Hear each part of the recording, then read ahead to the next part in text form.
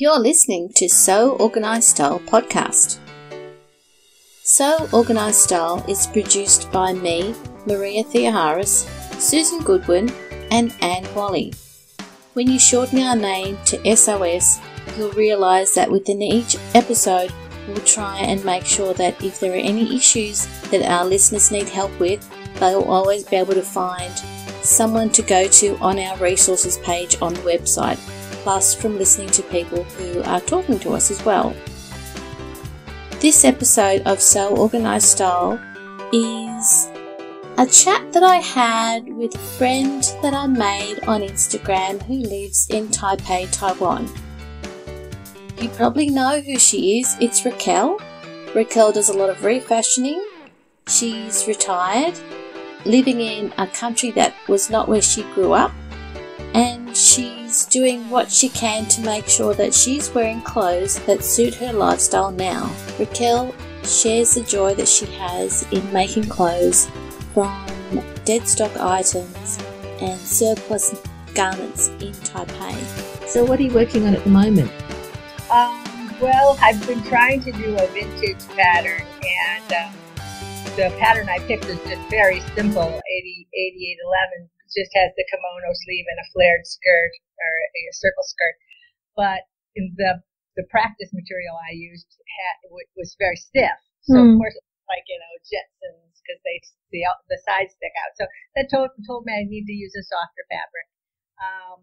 And then it is something typical to something that I usually wear with a bigger skirt and a tighter bodice. So it is very simple, which is good. But part of my thing was, okay, I'm going to explore more with vintage this year, and it's already August, so I need to get on that. I did a couple, but I guess starting with a simpler one and then moving on to the next one, because it is way too simple for my liking now. I'm thinking, why did I pick that? That's actually a good thing, because you're discovering what you were hesitant about. It's now like, let me move on from here. Yes, that's exactly it. And it did also help me kind of figure out, what the final product material should be, because a lot of times I'll put a lot of work into all the toiles and just getting everything fit right, and then I make one of the nice dress, and so I'd have 3 practice pieces and then one nice one. Now I've decided do one practice piece and kind of work out all those things and make a couple of the nicer ones, because if you've worked it all out, it'll fit you. And I like making things over and over. So once I have a style that fits me. So what I did was I grabbed a couple of dresses that I've made a couple times, and that the first time that I ever put up anything that got any interest was this dress that my son bought silk for me from Hong Kong. And I kind of kept it there and kind of touched it and looked at it, but was worried, oh no, I don't want to wreck it. But I had made this Simplicity 1325 several times. I had modified the top, but I said, okay, I'm going to try it. So when I put it up on Instagram, I've got like more than a couple hundred likes, which never happened before. And I was like, and it's really something when you have something that kind of the fabric everybody likes, the style was very simple, and it was something I had copied from Pinterest. So I said, this looks like my fabric, let me try it. But I'm going to give you a peek. Thank you. And we'll put a photo of this on the show notes. Oh, I love that. Yeah, I can't remember her name, but she does illustrations from Australia. She also illustrates. Susan Goodwin. Yes. So when she put it up on her illustrations, I almost fell over, because that was one of the first things I had done that was a little different. You know what I mean? That caught some attention. Yes. Yeah. But I've made like 6 or 8 versions of this, and then it's just a very simple design, bodice and flared skirt. So the one that you're showing me now is a darker version? Darker version, yeah. Yep. And it's just a simple, I think, for my shape and size, that works best for me, and I feel comfortable in it. So. And I know you do a lot of walking, and that skirt style is really great. Yeah. Yeah. It is comfortable, it's cool, and it's appropriate if we go to a museum, if we go to a nice dinner, or if we go to just a local place. It still fits, so it's nice. Yeah, and both versions look good, and I know that it'll be good to have the that original version that you had the drawing of. We'll put those images on the show notes for people. Okay. Yeah, people would love to see it because they're hearing about it, and it's good to have images for people to see. So the sewing story and the whole, do you call it, so when you buy, the fabric or the clothing, what do you call that? Are you calling that refashioning, or what do you call it? I know it's maybe called upcycling or refashioning. I call it refashioning only because, I see that on the internet. But, once I have always had an eye for, even before I started sewing when I was back home in the States, I said, that would really look cute if they had done, chopped off the bottom and add different panels or whatever. So I would look at things and see how I could change them to fit me or fit my style. So what I'm wearing today is a little tunic that I made, but it was really a baby doll dress. So it still had this tiny little bodice, but a giant skirt. And there's no way that this would fit me as the way it was originally made. So I knew if I added a panel to the side of just 4 inches on the side, that I could, open up the skirt, take that side panel piece, and then have it fit the bodice, because I haven't changed anything else on the bodice. It has really cute little back. It sits really well. Yeah. And so just that little piece, and then a more of a tunic shape, this is a newer shape for me, but I thought I kind of like it. And I have a few of these. I mean, I buy these dresses, these tiny little baby doll dresses, because they have a big skirt and a lot of fabric at the bottom. Mm. And my husband sees me walking with these, and he's like, "What are you going to do with that?" There's no way it's going to fit. But, he's seen now that I could kind of fool around with them and make them fit, make them work. Because he's seen the original, and then he's seen the one that you're actually wearing out and about in Taipei. That's right. Doing your normal thing.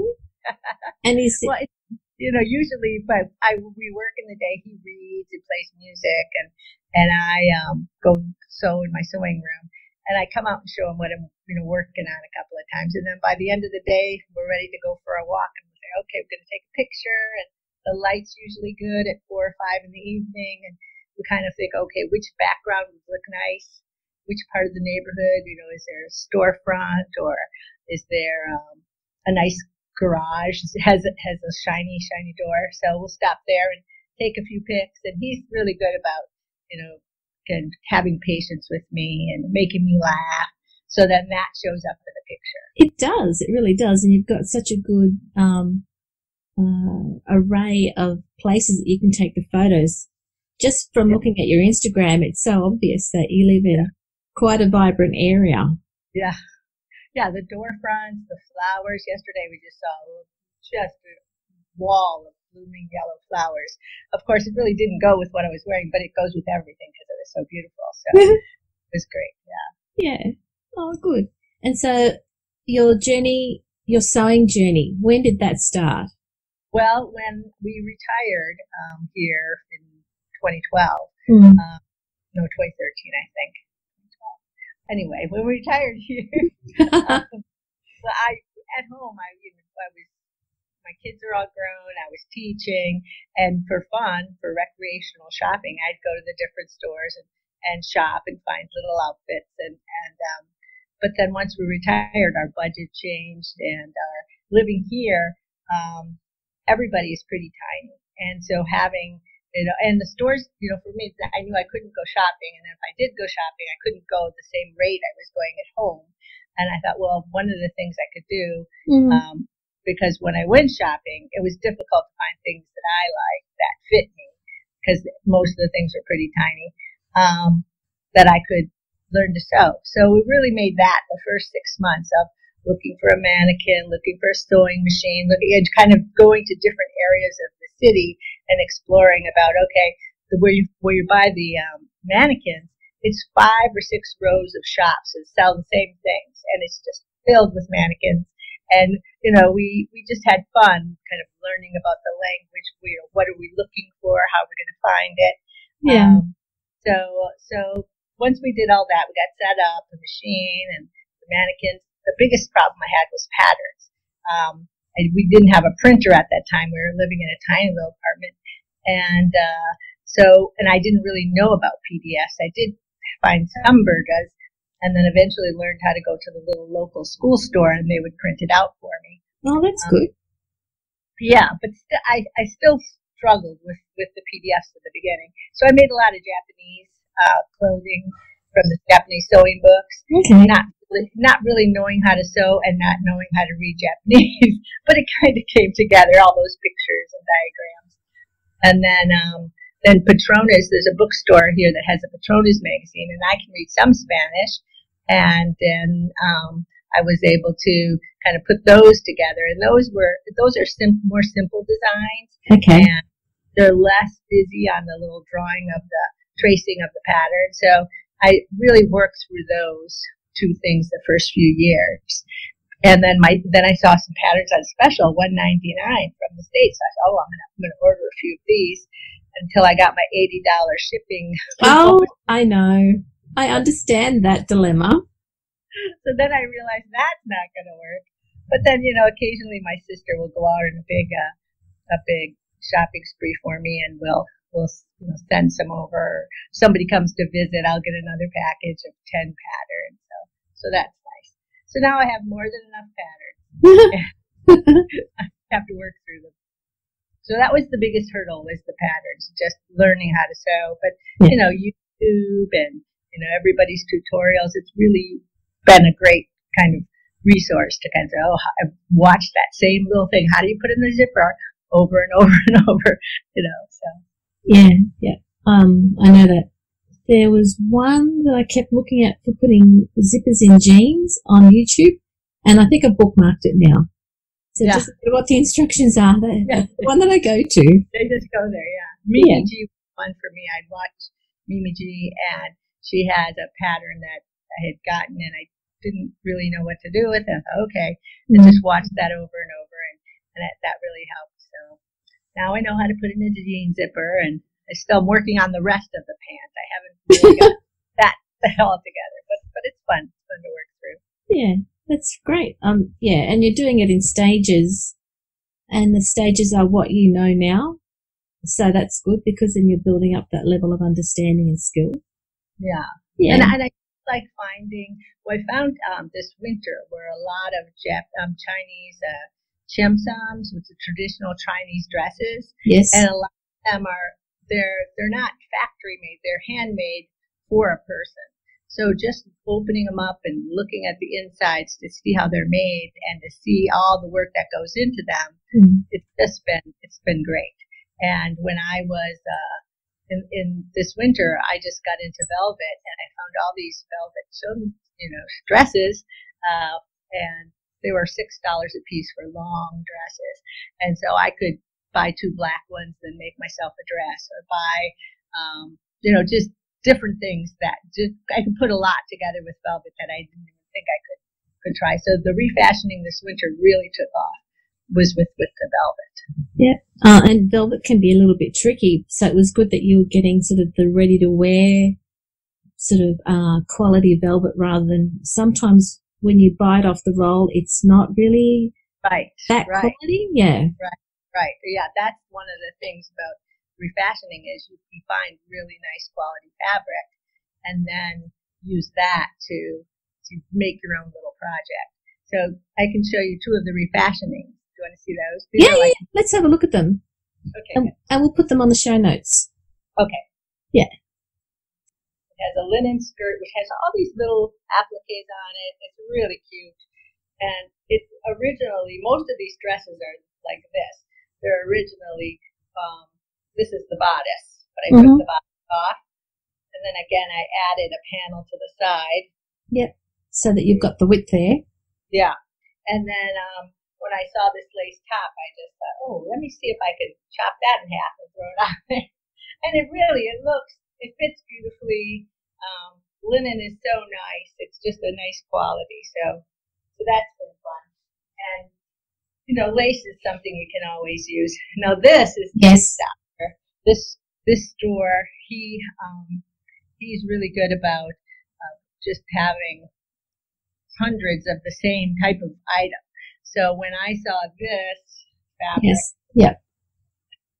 little chiffon skirt, thinking, what am I going to do with this? But I bought like 10 of them, but different ones with different colors, and so they'd match up. And so I knew if I put 2 of them together, I'd have enough skirt. And then this lace top is pretty over the top. I mean, it's gorgeous. Well, it's a little much, but I thought, okay, as a tiny bodice, it would probably work with this. And when I went home to visit my cousins and my sisters, were all just like, isn't that just so different? They liked it, but it's a little over the top. It's a fun dress because it also has the handkerchief hem and all these features that, you know, if I would have put in all the time to do that. I know, it would have taken you like days. Yes. But now I kind of look at these and say, okay, how can I learn from this? What can I do to kind of? And my sister, who I recently went home, and my sister was a big sewist, and she died recently. So her husband said, "Come and look through her things and whatever you like." Well, she has a pattern of handkerchief hem skirts, and so I'm like, okay, now I have an example and I have a pattern, so I'm going to try and work on that.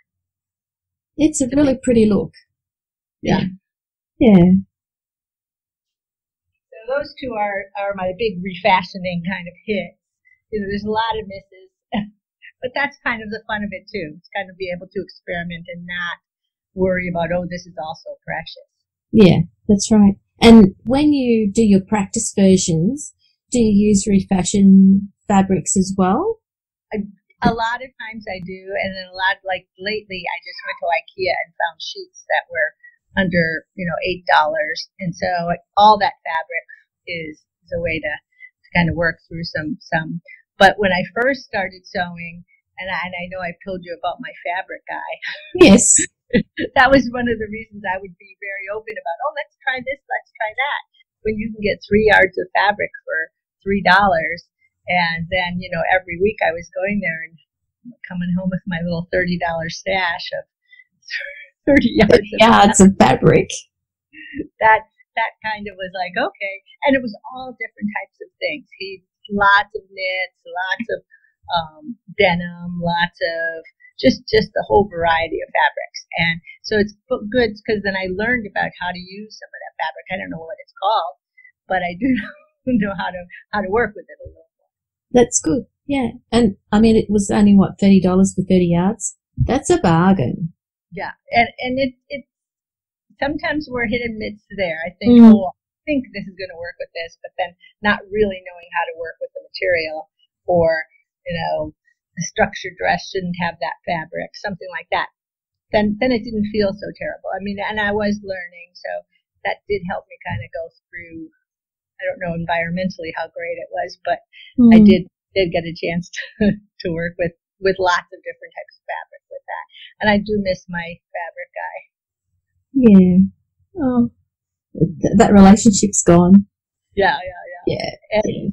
And now I have this resale market person. There's 2 of them. There's the one with the dead stock. He's, you know, he'll try and talk to me a little bit, and I'll try and answer. That's nice. Yeah. And then there's the lady that sells really nice pieces where she had, you know, more formal dress and the velvet. Oh, she had all those velvet dresses in the winter. Now she has all these pleated dresses. And I tried a couple of pleated dresses and the pleated skirts, and it just really that didn't work for me. And once I figured out if I, again, use that short bodice and then a longer skirt, all of a sudden, all those pleated dresses, I have like 4 of them. They all just came together. Good. Yeah. And I watched someone else on YouTube who did a refashioning of a skirt, and I didn't realize that she looked at the measurements and then made those her own and cut off 4 inches. And all of a sudden, the volume of that skirt wasn't so big, and it just made a huge difference over how it fits you. Because I was just using the skirt instead of saying, oh, wait a minute, I should make sure it fits the dimensions of my dress. Oh, yeah. Yeah. Yeah. I ended up buying some, when I was in Hong Kong, I bought some micro-pleated fabric, and I still don't know what to do with it, because I know that your style is more flowy, whereas mine tends to be quite fitted. So I'm racking my brains as to what to do next, but I think it'll come. Well, and I've just seen so many changes, so many different ways to use the pleated fabric on Pinterest. Because I have a little Pinterest board with just pleats. And oh my gosh, they're doing so much with that. I mean, I can't imagine using it in a top, but they had it with like a binding, a thick binding, and then the pleated. And, yeah. Wow, that's good. So with your sewing and with the changes that you've had to go through with your health, what sort of tips and tricks have you been able to work on that work for you? Well, when I first started sewing, I, would go in my sewing room and just do lots of different things and kind of have a project going here and two or three things at a time is like the way I like to work. Yes. And got sick, I would get up and do just one thing, maybe once a week. That was a big deal for me. I was like, okay, I can get in there today and work on a sewing thing. So it really taught me, when I came on the other end of it, to kind of slow down, have a little more patience with each of those projects. I still am doing two or three things at a time, but I'm doing them as kind of frenzied, where I like, oh, I have to get this done. It's a little more slowed down a little bit, and I can have fun and kind of work with it that way. As far as like, since I have a mastectomy, I have one side where I need a bra that's going to support me. Yes. And then I have the other side in the first space. Year. Yeah. I have to kind of fill it in. But the first few years, you don't really wear anything that tight fit because it's uncomfortable. But now it's been a couple of years, and I can wear a good fitting bra and nice support. And then it was what to do with the other side. And the one thing about taking pictures of my outfits, it's really helped me, because at first it was, I didn't realize what I looked like without one. And then once I found a pad that fit my bra, then it was like, okay, I get a better measure. It's never perfect. It's going to be a little off, but that's okay. It just has to, it's incidental. People aren't really taking a big, close-up look. But, so I looked around to figure out how to fix, how to make a little pocket in my bra to fill in one of these pads. And again, I'm a lot larger than the most average person here. And so when we were in Hong Kong, there was a man with all these pads. Like, he had knee pads and elbow pads and pads for swimming suits. And it's just this little vendor out in the street. And I'm like, oh, here's a nice size pad. This is going to work for me. So when I went up to him, I said, well, do you just sell the one side? And he laughed and said, no, you have to buy both. Okay. but I did, and it works out fine. I mean, I really have learned how to put little stretchy material, just underwear or a kind of swimsuit lining material that I got from my local vendor, and just line the bra and make a little pocket and put it in there. And my biggest problem was getting the right size, and so I was able to put two in there, and all of a sudden it looks like it's very comfortable, and it just looks normal. Doesn't make you stop and say, what's up over there. True. And you feel comfortable now when you've done that? Yes. For the most part, it gets a little tight at the end of the day, so I'll usually take them out. That's a good one. Yeah. Just so it's not as pressured. But for the most part, that's the one thing. I didn't really talk a lot about my breast cancer before, and even with the sewing, it's something that we went through, and everything is fine. And sewing is one thing, and being sick was another. But it kind of helped me get through. And now I just keep learning how to sew and have fun with it. That's great. And you also share some of that knowledge with others on Instagram too, don't you? Yeah. Well, A little bit. Yeah, a little bit. There's a Facebook group, Flat and Asymmetrical, and then there's a friend I've met, Barbara Markser. She has a blog called Flatter Patter. So Okay. she had a double mastectomy, and she talks about how she modifies her dresses to fit her new shape. And so it is nice to kind of connect with other people and see how, like, one of the first things when I was going to go swimming, I didn't have a clue about, what to do with my swimming suit. And she recommended that I use one of those scrunchies, body wash things. They're all kind of like a net. Oh, yes. And she said, because if you put that in your swimming suit, it's going to drain right out, but it's still going to keep the shape. And that's been great. I've been using that for the last few years to, just for the swimming. Yeah. Keep the shape while I'm swimming. Well, I don't really swim, but while I'm in the water.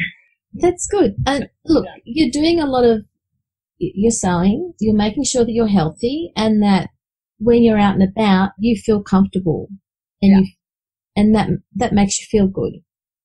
Yes. Yeah. No, that's great. That's really good. Good. Cool. Was there anything else you wanted to share? Well, I wanted to share some of my more wackier makes. Oh, yes, please. Because part of these things is like I made a dress and it just didn't work, and I made another dress, or I bought a dress. I thought, oh, these will look great together, and then they didn't work. So I like to. Nothing's ever done. If I think, oh, that just didn't work, I'll keep going back to it and pull it back out and kind of reconfigure it. So this is one of my favorites. So we're about to look at some of Raquel's wackier makes.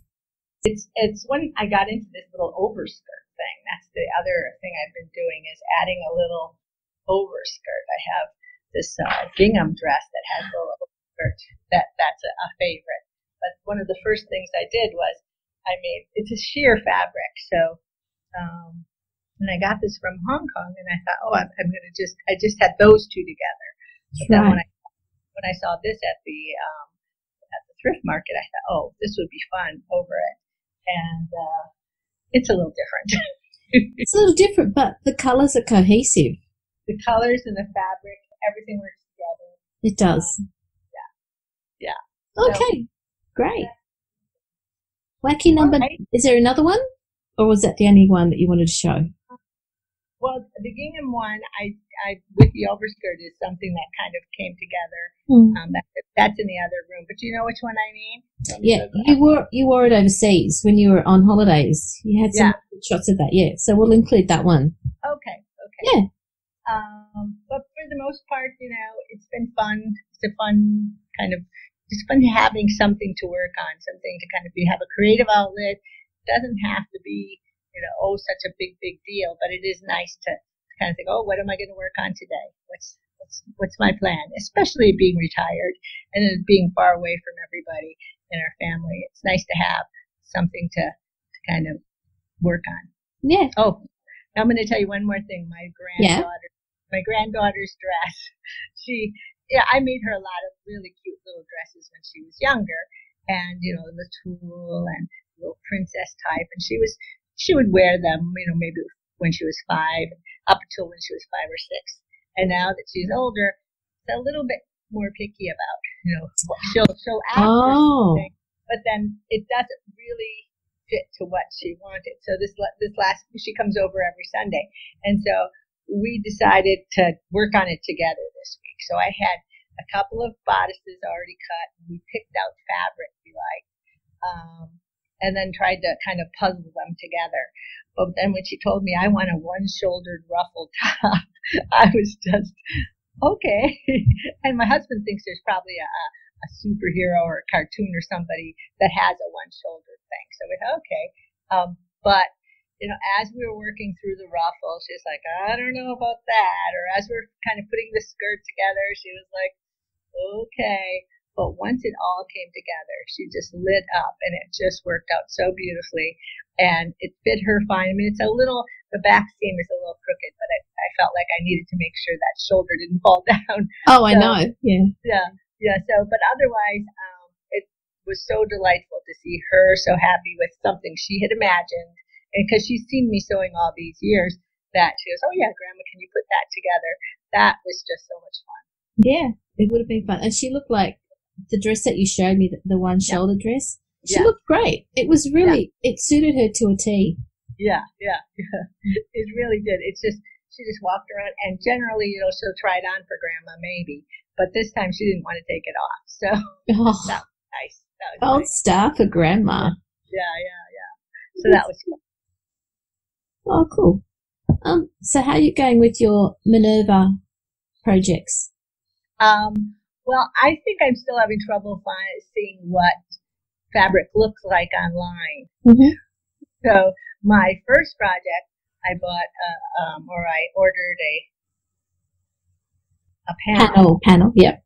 Yeah, and the panel I was really interested in was the floral bottom, and I thought, well, I could use that. Just use the bottom, and it has these women in the center of it. But I was really focused on the floral and tried to so I learned a lot from it, let's say. Yes. But it didn't turn out exactly, and the weight of so anyways, it wasn't as successful as I'd like. But then the second one was much better. Now I'm using a pattern and the other one was a pattern I was just starting to use, and I didn't get the fit right on it, and I didn't have quite enough fabric to make it all come together as well as I'd like.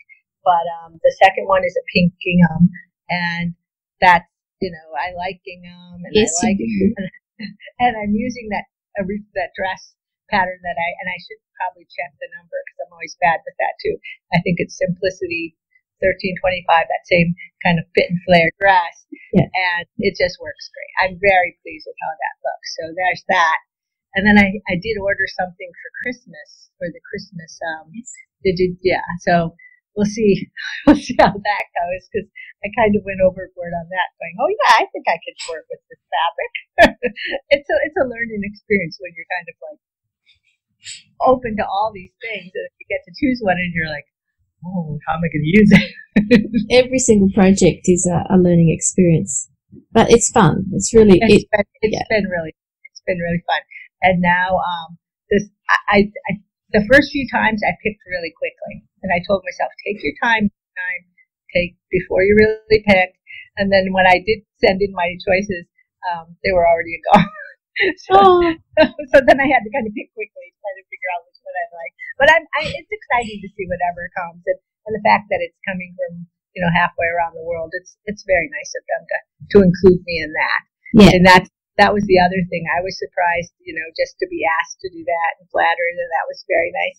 And to be a pattern tester was really a fun opportunity, even though I hadn't made a dress with that kind of collar before, and I didn't have the right type of fabric. I was just learning through my toiles, going, I don't know if this is really for me. But in the end, it turned out great. That's good. Yeah. Yeah. Pattern testing's fun. And yeah, you do extend your skills. That's for sure. Yes. I mean, because you want it to look nice, you want it to be out there, and you want them to. The person who's putting all this work into their pattern to have something that they can use. It's just a nice experience. I've tried it. Check that off the list. Good on you. Oh, that's great. So, is it for you? It's now 10 o'clock in the morning. Is it time for coffee? Oh well, it was time. I woke up a little extra early so I could have my coffee because I had my coffee. I'm gonna get my husband's breakfast and we'll have a second coffee with him. I'm hoping that's enough. If there's anything Plenty. Yeah. Sure. Yeah. Look, thank you for giving me your time today, and then telling everyone about what it is that you've been doing. I see you on Instagram every day, a few times a day, and I'm really glad that I got to meet you in real person. So yeah, that's so wonderful when you stopped by. It was just a nice visit. That's one of the best things. I've been able to meet. Now it's terrible. Allie. Allie, yeah. Yes. Yes, that was lovely. We met her when she came, and then also Mel. Yeah, from Sydney. Yeah. So it's funny how Australia has been. I guess people are on the way back home, so they make a stop. But it's been a nice way to connect with people. I do think about, maybe that's one of our next few places to come and visit. Yes, you've got lots of people to visit, no problem. Do that. It was lovely that Raquel gave us her time today to talk us through what she does in Taipei with her sewing, where she gets her fabrics from, and her sewing journey. This episode was produced and edited by myself, Maria, website designed by Susan Goodwin. You can find us on our website at So Organised Style Podcast. This episode and all the show notes and images and links are on our website. Go to our resources page for links to reputable organisations you can go to for help when you need it. Don't keep our podcast a secret. Tell your friends to listen to us. We're on iTunes and anywhere you can download good podcasts.